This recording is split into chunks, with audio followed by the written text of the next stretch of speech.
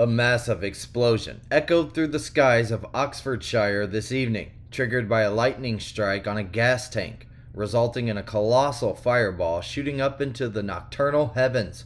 Law enforcement authorities have confirmed their ongoing presence at the site of the blazing inferno, which dyed the sky a fiery orange hue and was visible from miles away, the Daily Express has reported.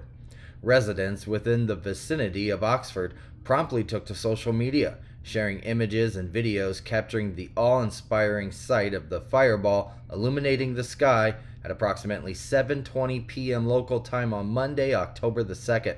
Emergency services swiftly converged on the scene near Yarton, adjacent to Severn Trent Green Power, a waste management company.